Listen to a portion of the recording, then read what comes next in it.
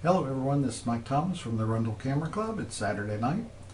If you're like me, you've been stuck at home practicing a little healthy social distancing from the coronavirus. But if you're also like me, you're getting bored already. You've run out of chores and you really don't like being stuck in your house. So I thought I'd toss out a challenge to the club. And that challenge is the self-portrait challenge. So there's only 3 people in my house, me, my wife, and kid. They're tired of me taking their picture, so that only leaves me and doing self-portraits. So that's going to be the challenge that I'm going to toss out. But let's talk about self-portraits a little bit. First of all, selfies are not self-portraits, or at least they're not the kind I'm talking about. Selfies, this is a selfie. It's a great memory.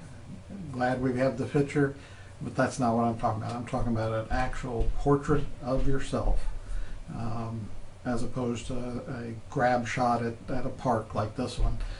Also not talking about anything in front of a mirror with your cell phone.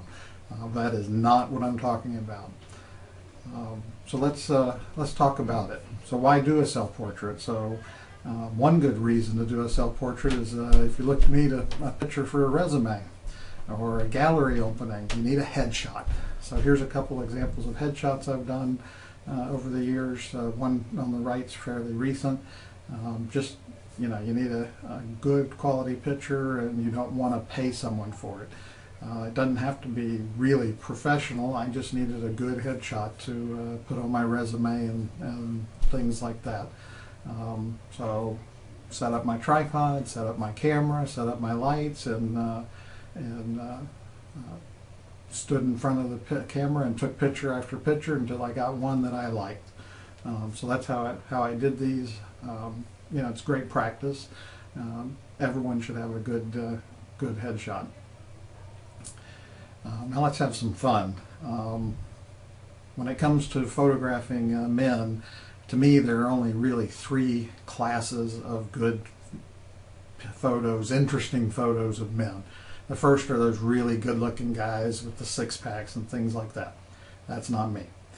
The second are those really old gentlemen who've got all the lines and wrinkles on their face, and you can see the experience and the age and the wisdom. Not me yet, at least I hope not. And then the third, men with beards. You look on the internet at good pictures of men that catch your attention. A lot of them have beards.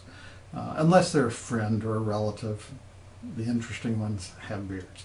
So I grew out my beard, and so here, just for taking some selfies last year, so here's some of the results from that. So here's the first one.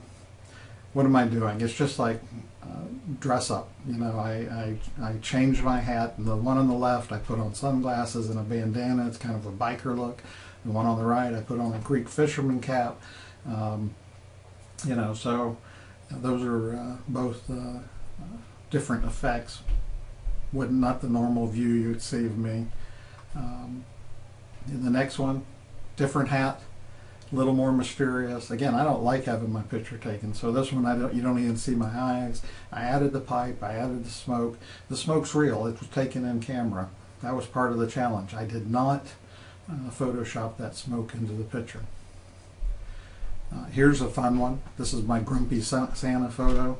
Again, change the hat, change the shirt, pipe, smoke, just going for a different effect.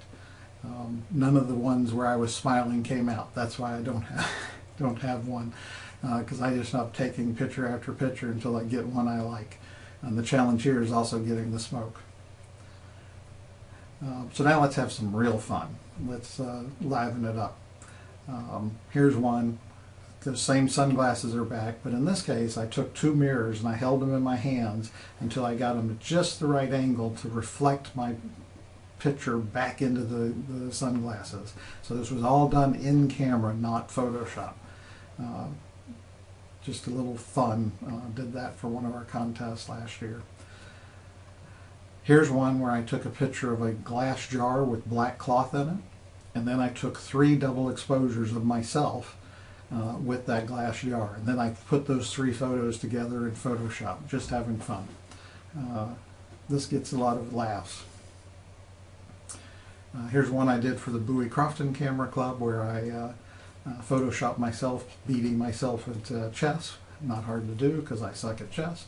The trick here is just to make sure that my left image doesn't overlap with my right image, and then it's a pretty, and everything's done on tripod, so it's a pretty simple job in Photoshop to put these 2 together. And then y'all saw this one last month in our death theme contest. This is just 2 pictures. Took the left half of one, the right half of the other, and Photoshopped them in together, aligning them and stuff. So you can have a lot of fun with this. So here's my challenge to you. Go out and shoot a self-portrait and upload it to our Facebook page. Let's have some fun. And stay safe and stay healthy.